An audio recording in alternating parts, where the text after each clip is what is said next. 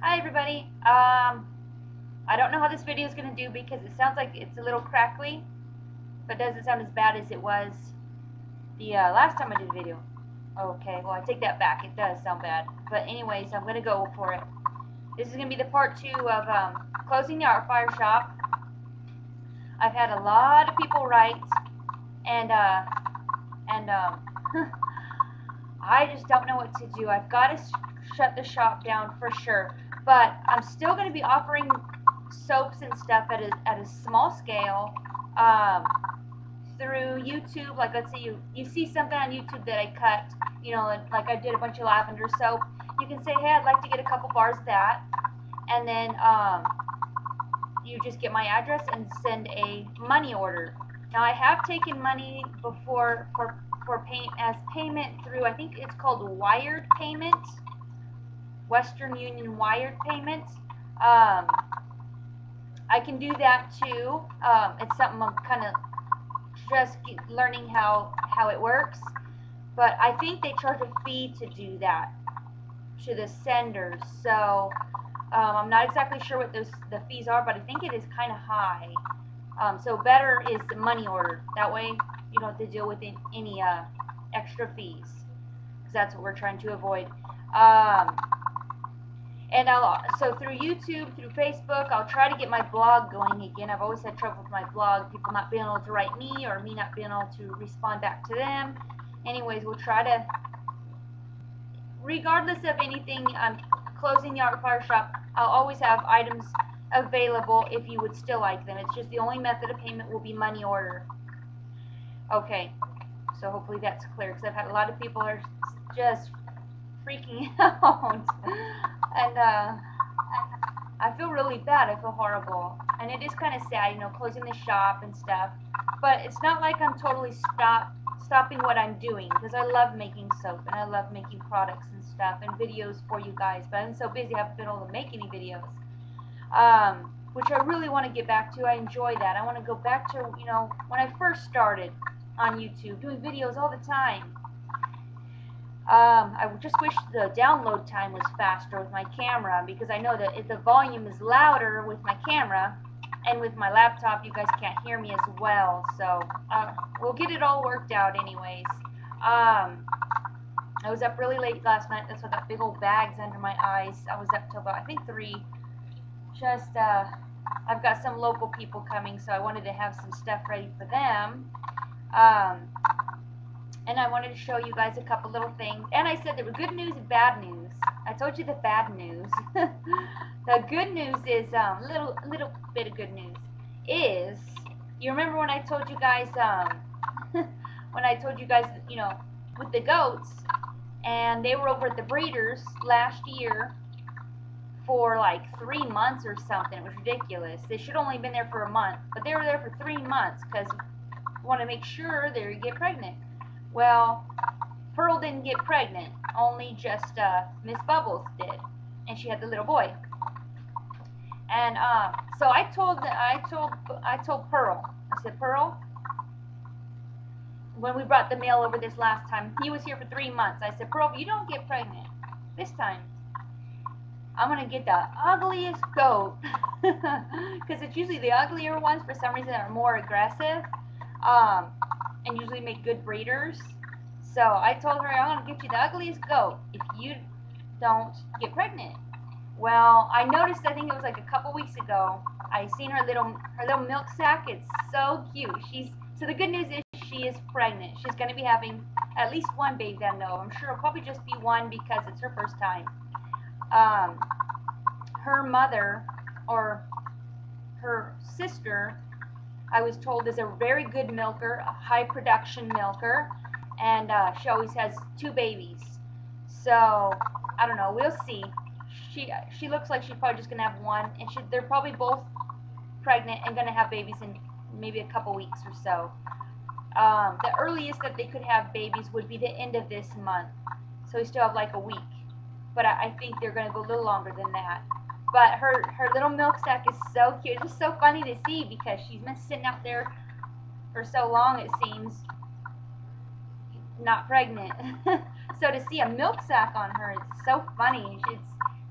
so cute. I mean, she just has this little high, little fat milk sack. It's just, she doesn't know what she's in for, I don't think, but she deserves every bit of it for being ornery. She's ornery. But she's a good girl. I love her. I love her to death. My husband, he doesn't. Bubbles, Miss Bubbles is real quiet. She's a very quiet goat. She's kind of shy. Once you get her on the milk stand and stuff, you know, you do the milking, and she don't really want to be petted or anything. You just does her job, give her a feed, put her away. But Pearl, she's a lot more friendly. She's very vocal, and when she sees us, when we're pulling up, you know, going to the grocery store, post office, whatever, whenever she sees us, she screams her head off. And my husband doesn't like that. He doesn't like that every time she sees us, she screams, because he said it's kind of embarrassing, you know, the neighbors seeing the goat screaming her head off because she sees us. Okay, she wants to be petted and stuff, and of course she wants 152 cookies too. Wouldn't hurt. So yeah, I like her. I don't care if goats scream. You know, that's their way of saying hello, and she just happens to be a more vocal girl. So I think it's hilarious when she bass out there like that when she sees us. It's so funny because she'll be like, you know, minding her own business, eating grass and stuff, and she'll see us, and then she'll tilt her head like that, and she's looking around the corner, and then she just screams. She's just crazy goat. But I love her. Anyway, so that was the good news that I had, was Pearl's pregnant. So I'll be sharing that with you guys. I'll probably do another contest to figure out, have you guys guess, you know, what the goats are going to have and all of that. The due date, what they're going to have, how many they're going to have. We could try even do color too for fun. Oh, and then I want to show you these little, you remember the molds that I showed you that I got from China? I wanted to show you how they came out. These are so cute. If you've been on my Art Fire Shop, you will have already seen kind of what they look like, but they're adorable, and I just love them. This is one of the little dinosaurs. So cute. I love these guys. And then there's the little girls that I told you I wasn't sure, like, they kind of remind me of a Harajuku girls because there's several styles of them and they all look a little different. Well, this is the little girl with the sunflower or sunshine with a big smile.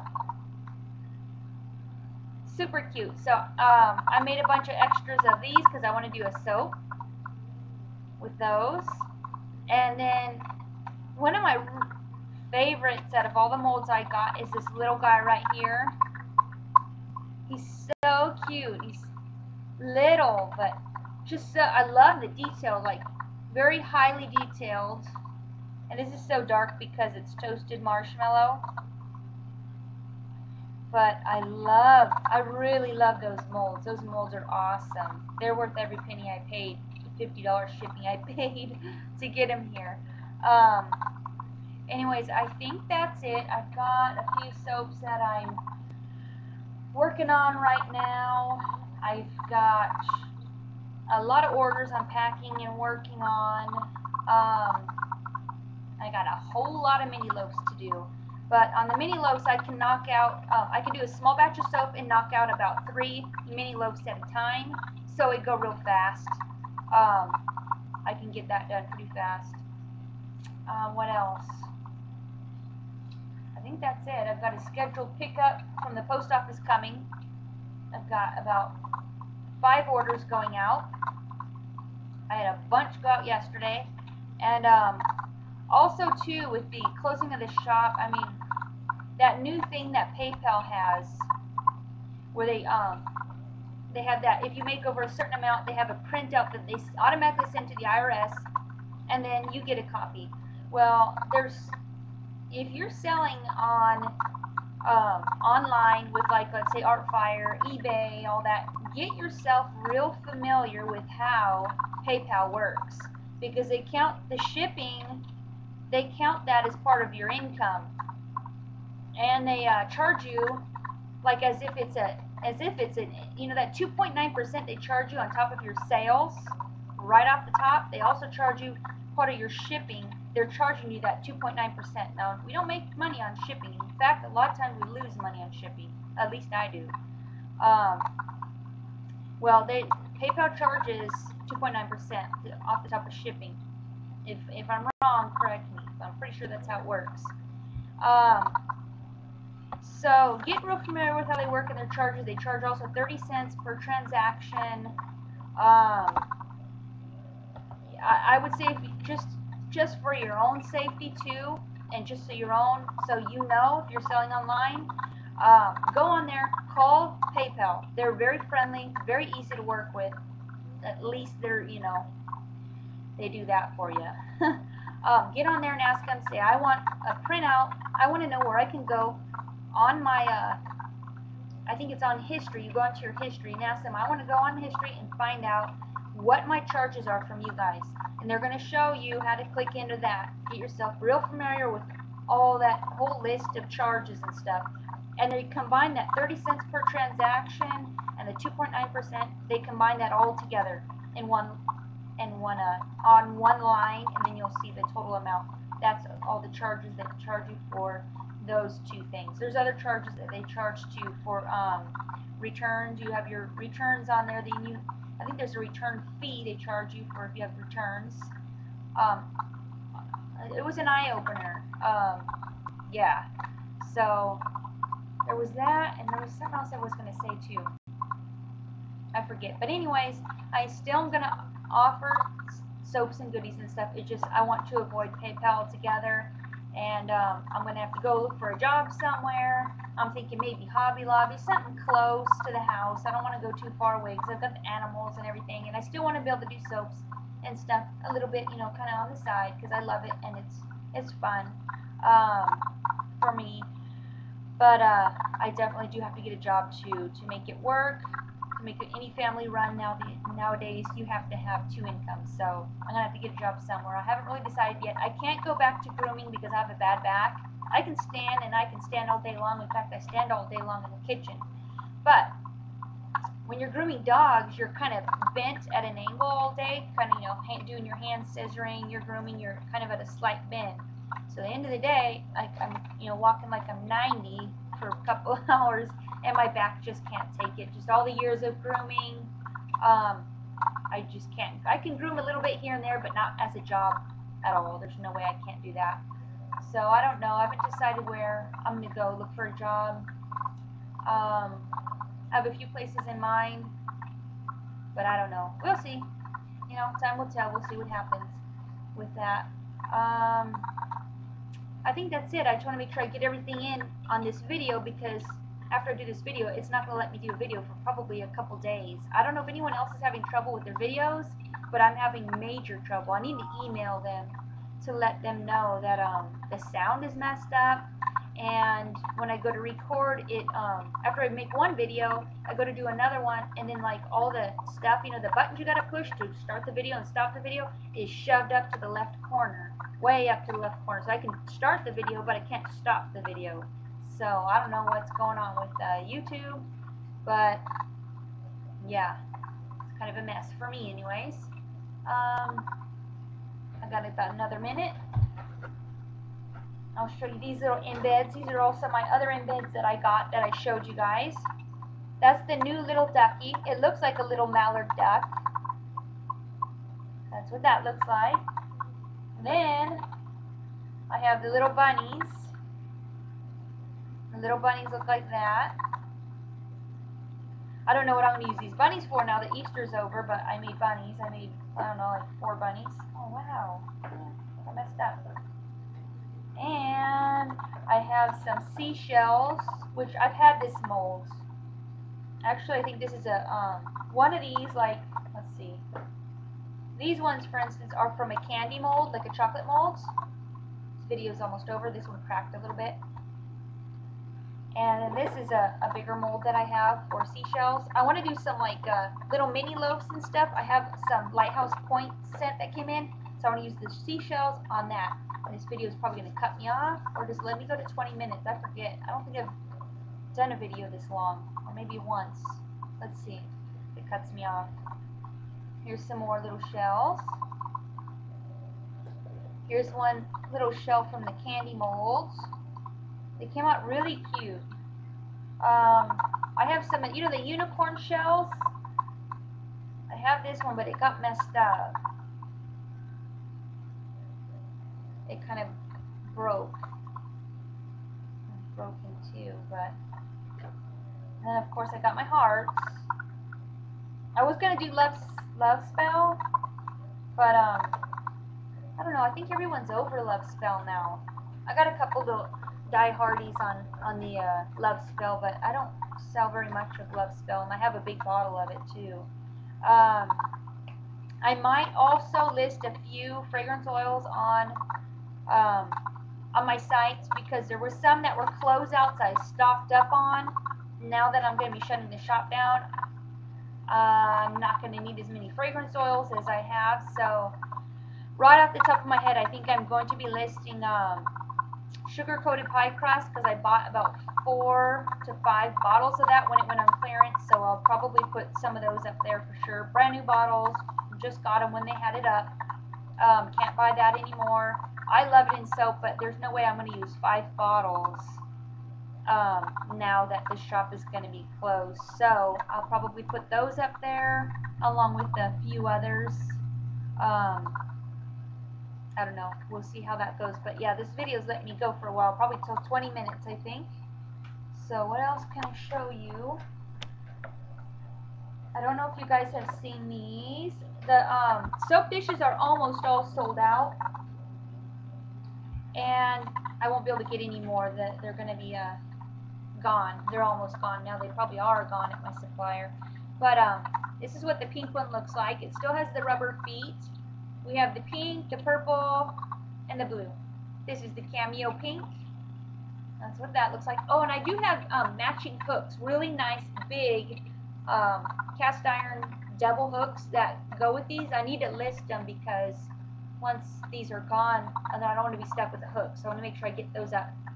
Also, I did a resin. Oh, you see my little sign I got back there? It says, welcome horse lovers. Anyways, I did resin cupcakes. I have 2 left. I've got a little bit of resin left to maybe do 1 more cupcake and 1 ice cream, and that'll be it. And I won't be doing resin anymore, because I don't have anywhere local I can get it. And to buy it online, it's really expensive. Yeah, I'm going to go run and grab the resin pieces so that you can see them.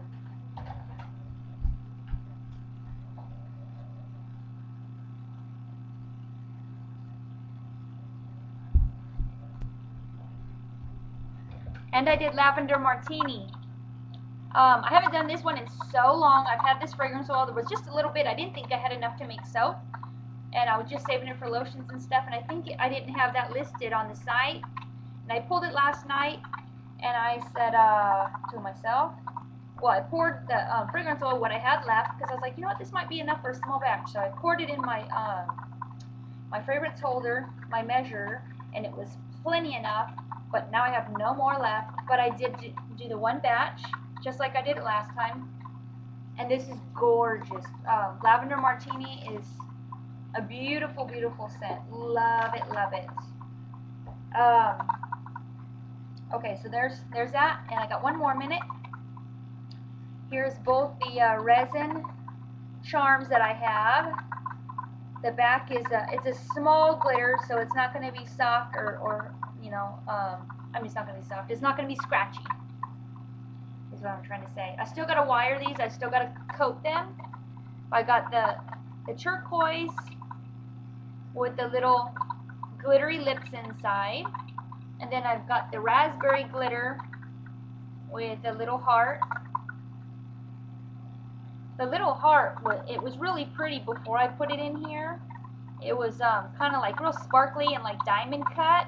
But once I put it in here, now it just looks like a red heart. It's pretty, but it's not as pretty as what it looked like before I put it in the resin. So I won't do that again, but it's cute. But I'd rather use the hearts and something else where it really shows them off.